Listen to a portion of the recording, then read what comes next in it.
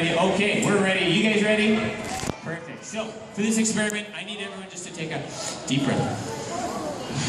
Just relax. Now, what did you guys just breathe in?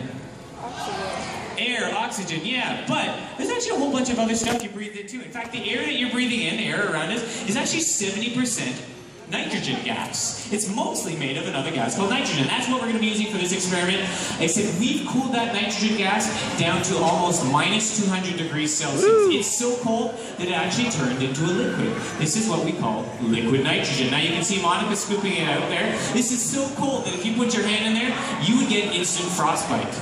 But if she's ladling it out, you can see... I know, I was thinking that. It looks like it's boiling, and that's because it is boiling, actually. At room temperature, just ladling it in there, too. Boils, and it turns back into a gas. It's evaporating right now. But it's still so cold that it's sinking down to that ground. That's heavy air right there. Now, the really cool thing about liquid nitrogen is that it actually can expand to 700 times its normal size. So that means that if we have 1 liter of liquid nitrogen, that is actually going to expand to 700 liters of nitrogen gas. So for this experiment, we are going to try to cap that expansion reaction into this simple water bottle right here. You can imagine maybe what might happen when we do this. So, Monica, are you ready? I am ready, yeah. We're going to pour the liquid nitrogen into the bottle. Okay, perfect. Yep, I'm ready. So I'm going to take my hot water here, and I'm actually going to pour this into our blast chamber. This is going to help speed up the reaction, help it to evaporate and expand faster. Perfect.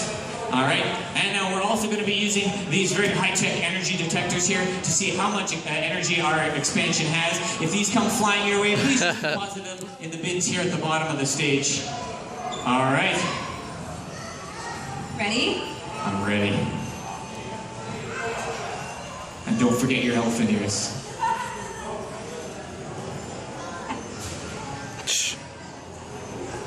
Yeah, no kidding.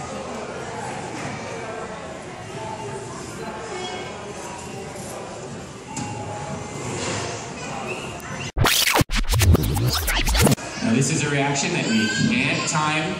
We don't know how long this is exactly going to take. Could take 10 seconds, could take 20. It all depends on how hot that water was, how much liquid nitrogen we had.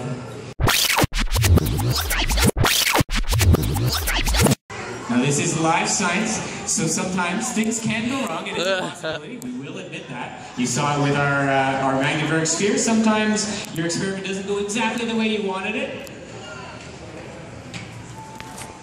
There are some telltale signs. If there is a leak in this bottle, we should see some mist rising up out of this blast chamber, but I don't see any mist. Which means this reaction is still going on.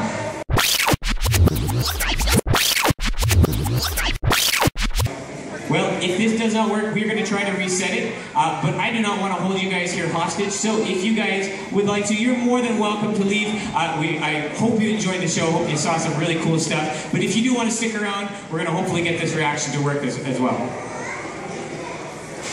So if you are leaving, feel free. Just remember to keep your ears covered, especially if you're close to the front, in case it does go off.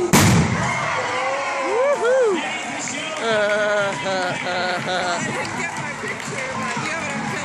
Yeah, that was awesome.